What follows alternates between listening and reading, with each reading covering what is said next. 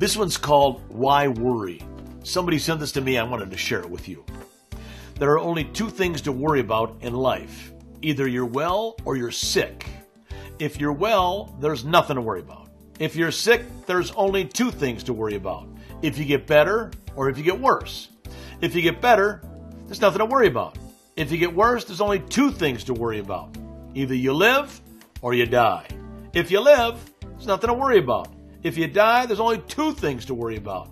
Either you go to hell or you go to heaven. If you go to heaven, there's nothing to worry about. If you go to hell, well, you'll be busy shaking hands with people you once knew. Why worry? See you next week.